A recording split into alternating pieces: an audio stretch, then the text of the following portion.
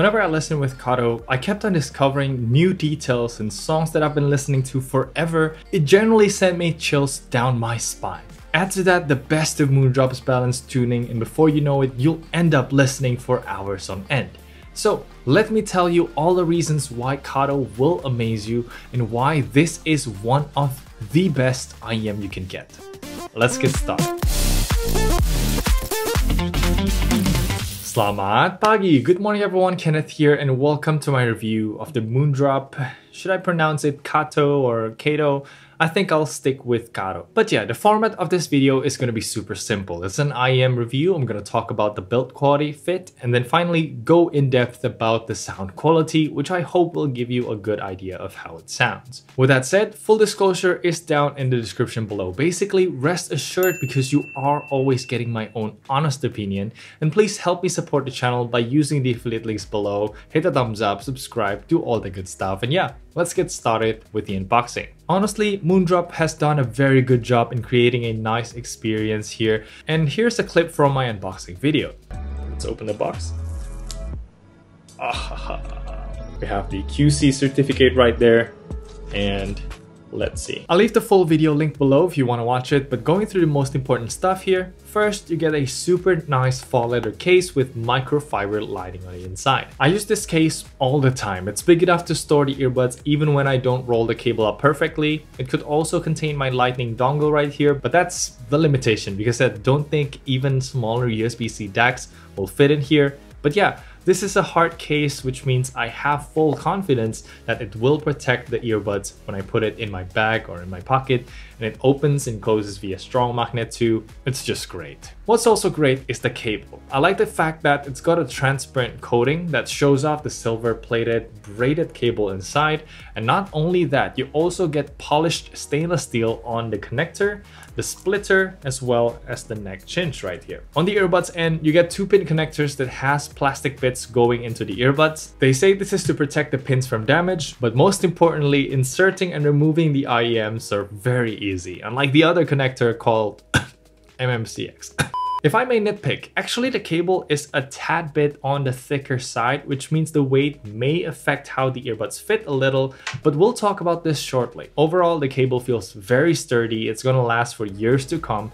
It behaves very well too from day one, and when you bring it out and about, it keeps the rubbing noise to your skin or clothing to a minimum, so you really won't notice them at all when you play any music. Now, moving on to the in-ear monitors, the Kato that I got here is the brushed stainless steel model, or what they call matte gray color. You also have the mirror silver option, which is shiny stainless steel that's polished by hand, and I think that's amazing. The color resembles the KXXS that comes before it, except that it's got a diamond-like pattern on the inner part now. This is present on both the matte and shiny finish, and overall, I really like how it looks. It's just the earbuds are a bit on the heavier side. I don't think the weight causes any issue with the fit, but instead they make quite a loud impact when the earbuds hit each other if I hold it like this, which happens when I roll it up for storage. Also, when I accidentally bump it to a table or drop it, which I'm really careful not to do, I feel like this will damage the intricate design rather easily, and over time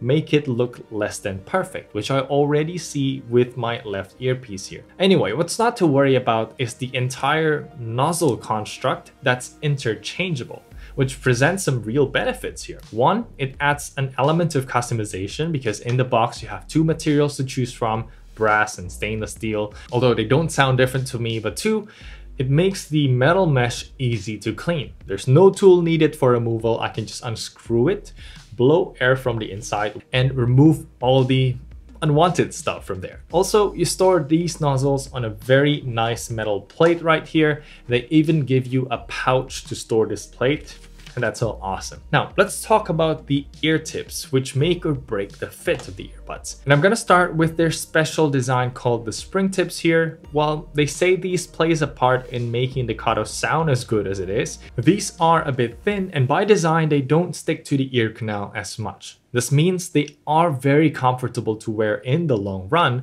but when I start to move and walk around or just hit the cable slightly, I often find the fit to get loose, especially on my left ear.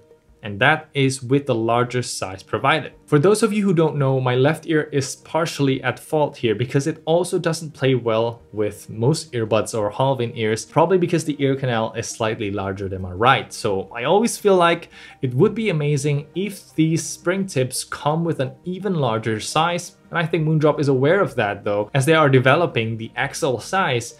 But if your ear is not as big as mine, rejoice, because these fit very, very well. Again, they're very comfortable, they are very high quality, and they look nice too. Anyway, back to the rest of us big ear peeps. You could always use the memory foam tips here, and these comes in 3 sizes. Good quality stuff, you can clean it from earwax easily, it doesn't stick here, and it seals very well too. It's just personally, I'm not a big fan of this tight memory foam tip, so I ended up using the spring tips that gives much less pressure on my ear canal and accepting a little bit of, loosening up from time to time. At least the option is there though, and after you find the perfect fit, you can store everything inside this transparent plastic case, then put it together with the nozzle plate thing inside the small pouch. Alright, very shortly we'll go in depth into the sound quality, but before that I want to remind you to hit the thumbs up if you appreciated the video so far, subscribe if you'd like to see more reviews like this, either wireless or wired stuff, and please use the affiliate links to help me support the channel.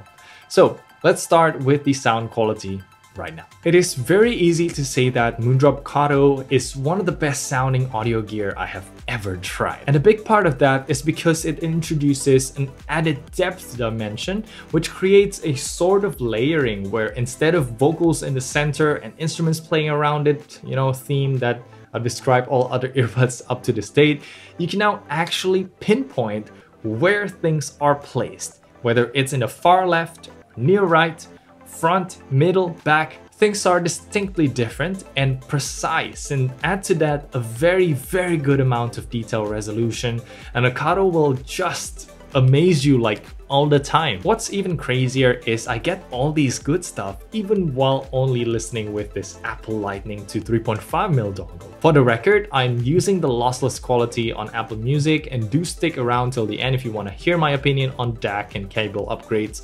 But for most of the review, I'll be using this basic adapter and leave the KATO untouched to show that even with what you already have, you can get amazing sound out of it. And these are some of my highlights listening to songs in my review playlist. Starting with Enter Sandman by Metallica, the KATO brings a truly balanced sound, avoiding common traps like bass dominating the song or treble being too harsh. Instead, we got to experience one of the closest thing to Moondrop's VDSF curve, which translates to sufficient low end that's agile, detailed, and lets the drum and bass create a sense of mystery throughout the song. Then we get a focused mid-range that's always put vocals or guitar solos front and forward. It's full-bodied, it's detailed, and that's complemented with crispy treble that brings true-to-life sounding, open hi-hats and cymbal crashes without ever being piercing. I just can't even start to describe how much better the KATO is compared to the wireless earbuds, any of the wireless earbuds.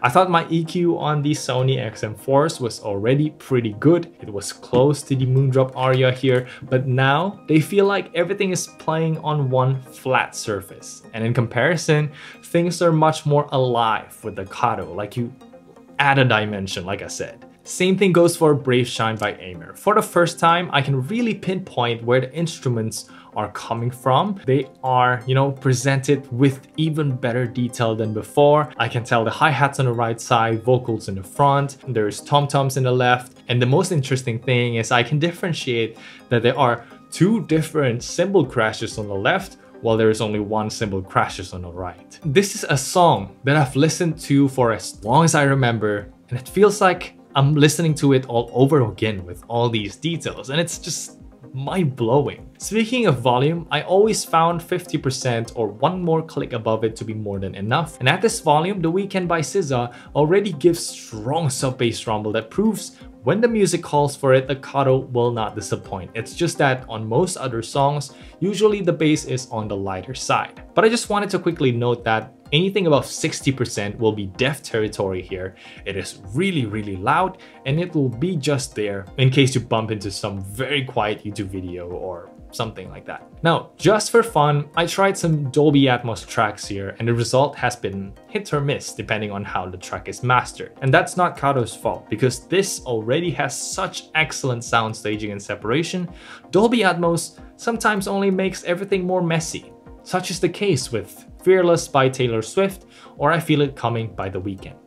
These two songs, I'll go with stereo any day of the week. But on the other hand, listening to What's Going On by Marvin Gaye, I actually prefer the Atmos mix here because it brings the guitars, the bass, the drums, these things that are usually tucked away at the back now brought forward in the mix, as well as giving more space to the vocals and be less confined in the center basically. Don't get me wrong, the stereo mix already sounds amazing, but I just like the Atmos version and it plays very well on the Kato. This is one of the few excellent Atmos remasters out there, and it's just unfortunate that these are quite rare to find actually. If you'd like to learn more about Dolby Atmos, I'll leave my explanation video down below, but that's pretty much wraps up my sound quality review. Basically, whatever genre you're listening to, the Kato will give a natural and balanced sound, bringing out the smallest detail, and you will notice these things without even trying. It really sounds that good, and it is only the start. Down the line, you can change the cable to a balanced one. Moondrop has one called the Line K that goes for 50 bucks.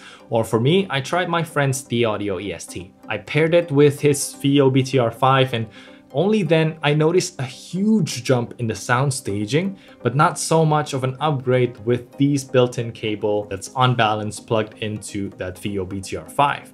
I also tried his iFi Hip DAC too, and I'm telling you, while the soundstage isn't as wide there, the bass boost feature is so good, it's almost addictive. I really think that DAC is just entirely worth it by that bass boost alone. Also, from the same friend who seemingly has everything here, I've compared the Moondrop KATO to his Moondrop Blessing 2, which is a super nice 4 BA and 1 dynamic driver setup. Naturally, I found the Blessing 2 to resolve even more detail and get even more wider as a soundstage compared to KATO, but there's something about this single dynamic driver in KATO that makes the whole music sound more natural, you know, like more cohesive compared to the technically accurate balanced armatures, but less well-rounded in a way. I don't know how to describe it. But all in all, I haven't listened long enough to tell you all the details and give you a clear conclusion, but one thing is clear here. At this point, it is only a matter of preference. Both the KATO and the Blessing 2 will impress just about anyone who listens to it. And so it's good to try one out to see which sound you like best before you invest in one, because these things don't come cheap. So yeah, let me know what you think of the Moondrop KATO. For me, it is just as stunning today as it was when I first unboxed it, and I hope it will amaze you just as much when you decide to buy one. Alright, that's gonna be it for the video. Thank you so much for watching. I'm Kenneth. I'll see you in the next one.